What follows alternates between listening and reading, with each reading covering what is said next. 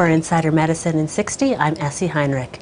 From South Korea, in a study of over 4,000 subjects, those who snored 6 or more times per week were nearly 70% more likely to develop chronic bronchitis, defined as the development of both cough and sputum production.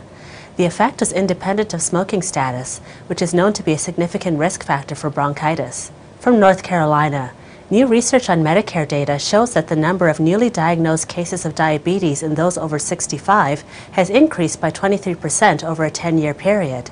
In 2004, there were over 40,000 new Medicare cases diagnosed in this age group. The prevalence increased by 60% in the study's 10-year period. And finally, from London, a sedentary lifestyle can accelerate aging changes that are evident at the level of DNA.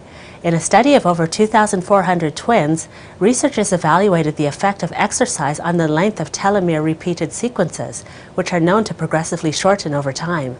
They found that those who exercised 200 minutes per week had telomeres the same length as sedentary individuals that were up to 10 years younger.